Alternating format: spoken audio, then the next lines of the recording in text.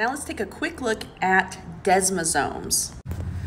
To do this, we need to look at a couple specific parts of the cell. So if you'll look here, this part and this part right here on the inside of the cell, these plaques are going to be on the inside wall, and this part right here, that is the intercellular space. If I can get my finger there, that is the space in between each cell. See these little transmembrane glycoproteins? Okay, trans means going across, and so you'll notice that these transmembrane proteins are going to go from the inside wall of one cell through the space and then anchor on the inside of the cell next to it. So let me try to demonstrate right here. This would be a plaque from one cell.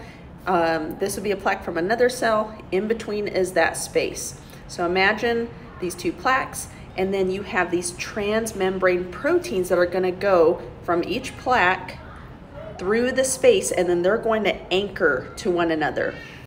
Notice we have very similar setup over here.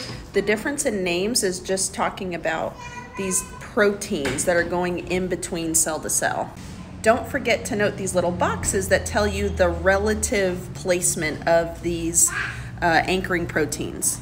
The main benefit of these desmosomes is because you have all these proteins that are going from cell to cell and interlocking kind of like this, is that it gives you a lot of strength and durability, which is exactly why we're gonna find these in places like the external surface of the skin and our heart muscle. For the hemidesmosome, remember that prefix hemi means half. Think of like hemisphere, like for the globe, or hemisphere like our brain, cerebral hemisphere. So hemidesmosome just means you basically have half of that structure. Notice where it's located. These hemidesmosomes are going to attach the cell to the basal surface. So it's going to give us some strength on the bottom of the cell. Let me know if you have any questions. Happy studying!